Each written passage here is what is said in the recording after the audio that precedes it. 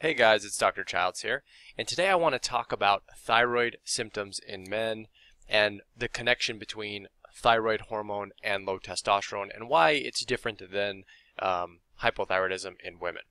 So I talk about some of the similarities and differences in this post, but I want to focus primarily on men.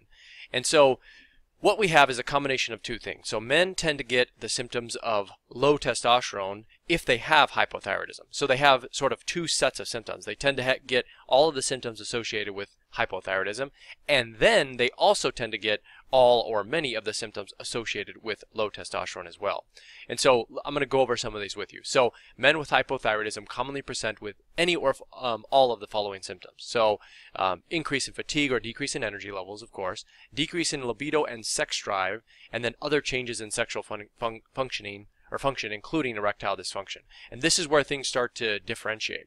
So remember, testosterone is really important for sexual function in men, more so than it is in women. Even though it is important in women, men tend to be hit harder in that way than women do.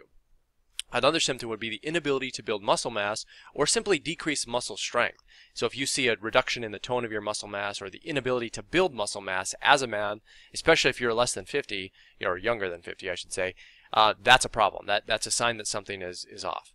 Unexplained weight gain or the inability to lose weight despite using therapies that have worked in the past. So that's another big one. Generally for men, it's very easy to lose weight. If you are having an issue in losing weight, and again, you're younger than 50, that is not a normal issue to be facing for a man. For a woman, it's a different story. It's harder for them to lose weight, but a man should be able to drop 20 pounds in a month or 2 months, no problem. And then, of course, changes in mood ranging from feeling down to depression.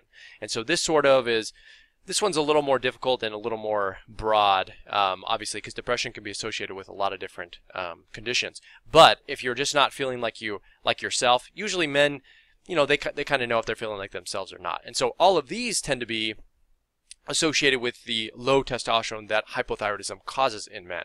But in addition to all these, then they just get the more general hypothyroid symptoms as well. So they have, several of these up here, plus these down here, which are the symptoms of hypothyroidism. And those include constipation or changes in bowel movements, anything leaning towards constipation or trending in that direction. So, if you're having a bowel movement every day and then all of a sudden it goes to every other day or every third day, that's a problem. Dry skin or changes in skin texture, other mood changes including anxiety, but also depression can be included in here, difficulty with sleep or insomnia, cold temperatures or feeling like you always have to put on a sweater or something like that. And then issues with fertility. This happens in women as well, but can definitely happen in men. Muscle aches and pains, joint pain, things like that. And then, of course, difficulty with concentration or decreased attention span and or brain fog. So those are the more generalized symptoms of hypothyroidism, and these are the more specific symptoms of low testosterone. Now, you can have low testosterone without having hypothyroidism, but what I'm trying to point out here is that hypothyroidism causes low testosterone, so you get the combination of these two groups of symptoms, and that's where men really differentiate from women. So I talk more about that connection in this post, and you can look at that and you can read more about why that's a problem. But for now, I want to talk about testing for thyroid problems in men, which is different than in women.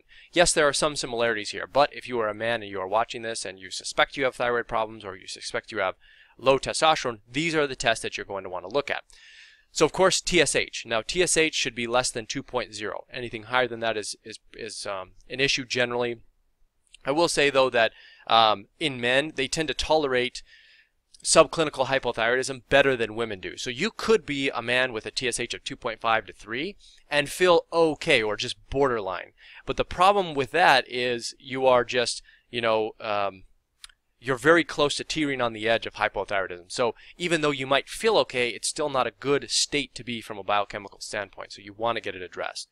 So TSH you need to check. Free T3 you need to check, and you want that in the upper 50% of the reference range. Total T3, same thing, upper 50% of the reference range. Reverse T3 should be less than 15 if you're a man. And then sex hormone binding globulin is a very important test if you're a man as well, because SHBG goes up and down depending on your thyroid function, and SHBG can bind to your testosterone, so it can limit it further from working. So you don't want your SHB too high, and in this case I think somewhere between 20 and 30 is optimal for a man. Then, of course, in addition to all your thyroid tests, which we've just talked about here, you want to check both free and total testosterone. Now, free testosterone, I like to be generally in the top 1/3 or 30th percentile or so of the reference range. And then for total testosterone, you want that to be in the 600 to 700 range, or at least greater than that. Anything less than that, I generally think is a problem. Just to put that into perspective. And then the last thing you want to look at is your estradiol level, because estradiol can compete, it doesn't directly compete with testosterone, but if you have low testosterone and high estrogen, that's going to cause a wide range of symptoms as well that need to be addressed. So these are the tests that you want to look at. I also have an example here to show you kind of what happens, and this is a male patient which came to see me. These are his actual lab tests here, so you can look at these, and you can see sort of the cascade of problems that occurs from hypothyroidism. And in this case, this particular man had Hashimoto's thyroiditis, as evidenced by this elevation in antibodies. But you can look here, you can see the TSH is 6.12, which is far greater than that 2.0 range that I told you. So he's above 2.0, that's a problem. Then you can see his low testosterone, which is right here, so it's 497. So if you look at the range 241 to 827, this is actually a relatively preserved testosterone in a man. You might be able to feel, this guy's probably feeling okay, at that level. Testosterone, if you just ignore the thyroid. But if you just looked at the testosterone, yeah, that's not terrible. But I still like it to be in the 600 to 700 range, because that puts you in that higher end of that range. You obviously, even though the range technically is normal from 250 to, let's just say, 820, you don't want to be 250. You want to be as close to 800 as you can possibly be. And so generally, that's why I push that a little bit higher. You can look at his low free T4, which is thyroxine free, and that's at 0.58. Then he's got the elevated thyroid antibodies, which I talked about, thyroglobulin and thyroid peroxidase. And then another issue for him is his hemoglobin A1C is creeping up at 5.7, which technically puts him into the pre-diabetic stage, which is obviously a problem. And then the last thing right here that I want to point out is his estradiol, so 43.1. which is high. So that estradiol is going to be causing certain symptoms by itself as well, because a man does not want to have high estrogen. He wants to have a normal estrogen, but not a high estrogen, because that's a big problem. So you can see here, this is really the sort of cascade of issues that occurs in a man who has thyroid-related issues. And when this is the case, you want to focus primarily on the thyroid, because what's going to happen is testosterone will go up, your hemoglobin A1C will drop because your insulin resistance is dropping, your cholesterol will improve, your estrogen should drop in the process as well, and then the thyroid lab tests will clean themselves up as you go. And so you don't want to focus on testosterone in this case. You want to look at and evaluate thyroid first, and then you can recheck the testosterone to see if that's an issue. But that's the order that you want to go things, because it's known that thyroid causes low testosterone, or hypothyroidism. So that's the importance there. And then, of course, there's another issue or topic worth discussing, and that is the use of testosterone replacement therapy, or TRT, in addition to thyroid hormone. And for your information, I'm a proponent of using both in combination with one another, even if you might be able to fix your thyroid, or you might be able to fix your testosterone by addressing your thyroid. And the reason is simple. As a man, you're going to get certain benefits by using TRT, and they just help you get to where you need to be into your optimal state very quickly. So this could be the difference of feeling better. If you just looked at your thyroid and treated it, you might feel back to normal within 6 months. If you use testosterone therapy, you might feel better in 1 to 2 months. So I think just using the combination of those things is better in my mind, to use testosterone and thyroid.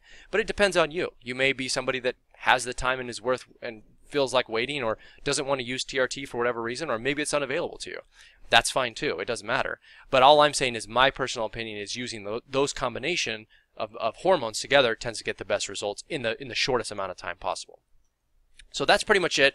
Those are the nuances associated with thyroid, hypothyroidism, and the symptoms they cause in men. And a lot of this focuses around testosterone and how testosterone impacts men differently than it does women. Yes, there are some crossovers, like decrease in muscle mass and depression, and some weight gain that women also experience, but you can think about that as being 10 times more impactful in a man than it is in a woman. So very important to address those two things. And if you feel you get into this category, definitely order all these tests that I mentioned before. You have to look at all these, otherwise you're not going to get a clear picture.